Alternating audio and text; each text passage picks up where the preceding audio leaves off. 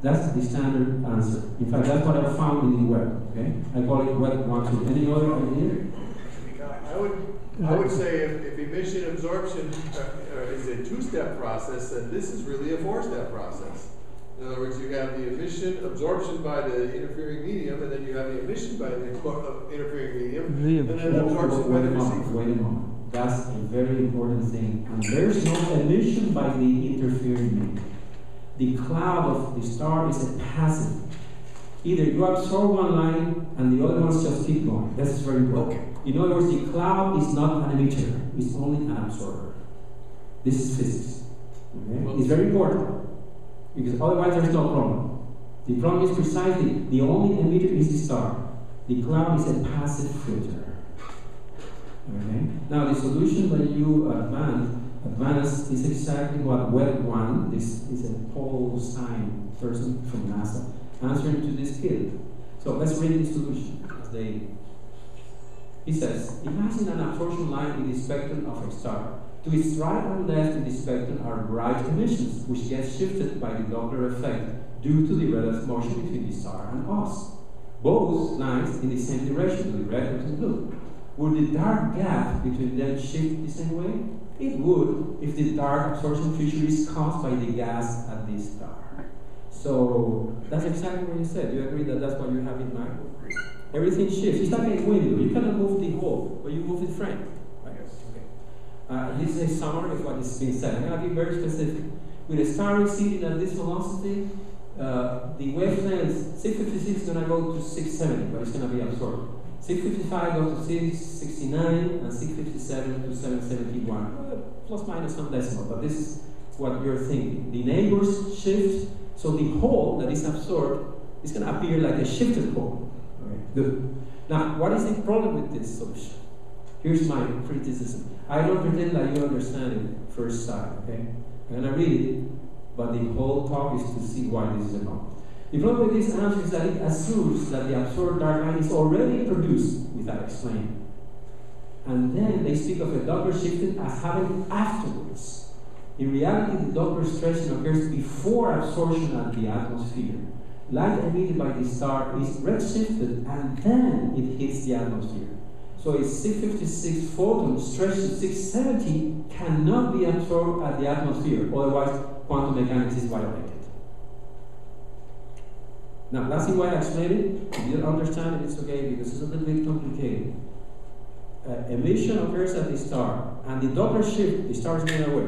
All the wavelengths are going to be Doppler shifted, all of them, including the 656. So 656 goes to 670 before being absorbed by the atmosphere, and it cannot be absorbed because an atom of hydrogen has to absorb 656. It cannot absorb 670, or you violate quantum mechanics. Is that right or wrong? Are you? I want to say off the top, it's a function of whether the velocity is moving of the star is causing it, or your recession velocity is causing it. Is that right? In your model? It could be an alternative, but when you see this redshifted whatever lines, we say the star is going away from us. Amazing. We could say that we are going away from the star, but the interpretation is that the star is going away from us. Francisco, yes. Is this atmosphere not traveling with the star? Yes, they're going together, and that's the problem. Together. Well, I think that solves the problem. That's what? You don't think there's a problem there? No? She said it solves the problem. Oh, good. Maybe you're my brother. How it solves the problem?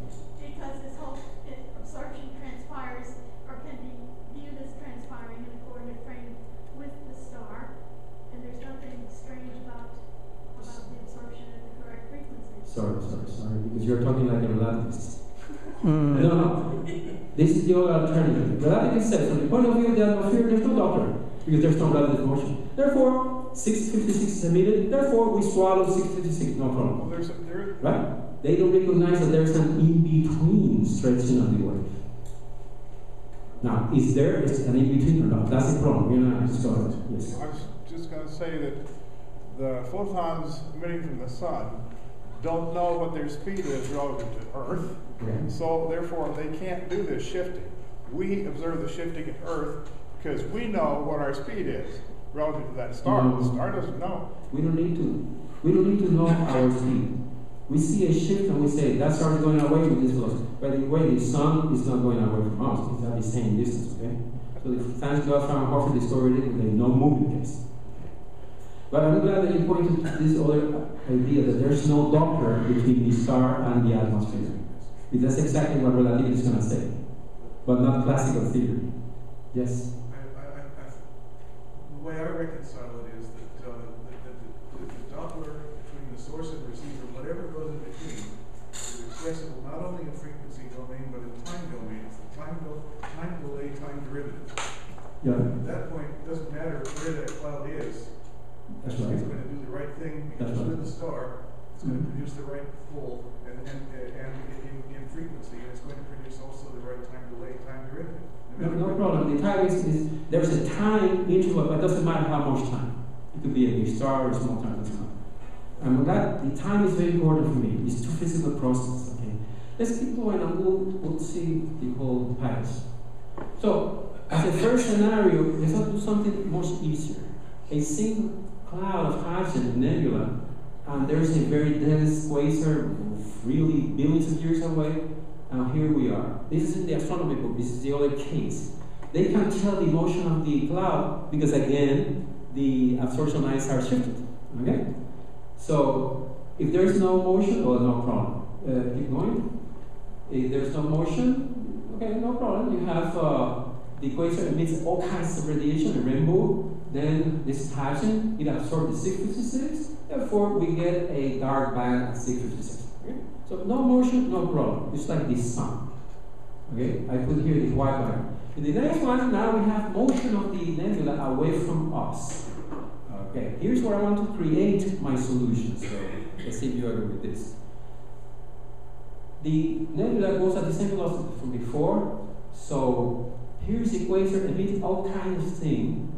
It emits the red 656. It emits another one.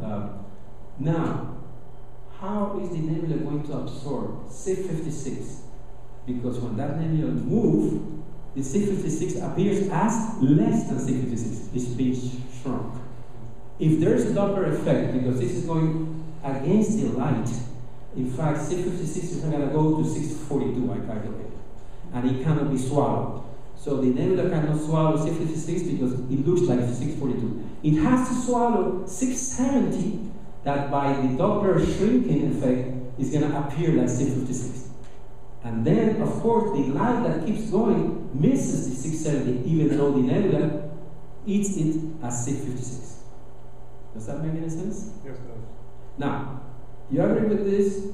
My battle is won. However, there's a little reservation here. And I'm going to talk about the end about the quantum mechanical aspect.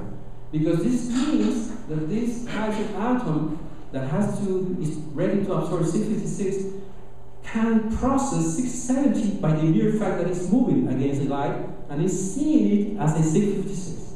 Now, have you ever seen that a photon is what it appears by Doppler effect?